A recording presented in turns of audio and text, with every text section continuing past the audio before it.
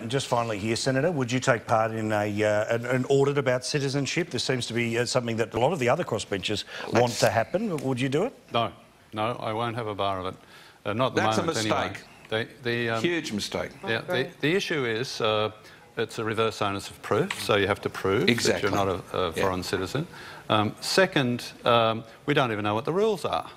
And there is another point even on it, well, I can't quite remember it at the moment, but this idea of a reverse onus of proof is, what are you going to prove? You know, it's a very bad principle. The idea is you're innocent until proven guilty. Well, and there's no law that they can use to compel you to give this. That was the other point.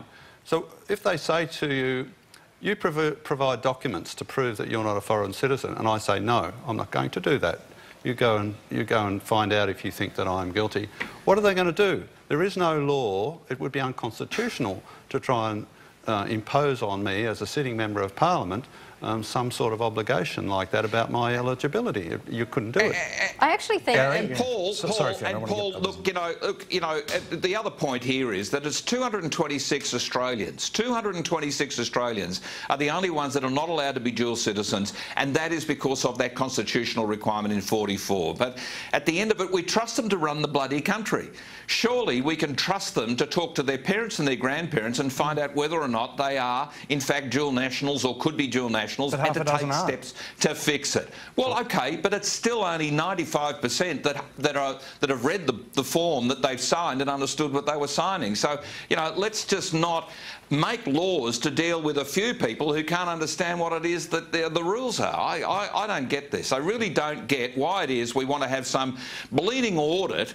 And I agree with David Leyonhjelm. You know, it is just wrong to impose upon people who we trust to run the country to explain who they are. They better know. And frankly, if I was Malcolm Turnbull, I'd be saying, you've got 2 weeks to get this, kids. Anybody after this, we're going to throw the book at you, including making a false declaration on an official document if you haven't fronted up about this. Well, I'm out of time, but Fiona and Darren, we should hear from you on this issue.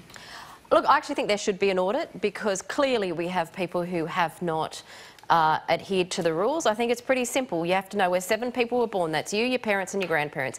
You don't know those things and one of those aren't born in Australia, then you need to go and have that revoked. So I think there should be an audit, because enough people have got it wrong, and the fact that the Labor Party haven't handed over their documents, I think they should. But the second part of it, I do want to say very quickly is that maybe birth certificates and things like that need to be submitted when candidates are accepted by the AEC. Would you accept that? It's not sufficient. What if Libya or North Korea decided to make all of us in the Parliament, in the Senate or the House, citizens of their country?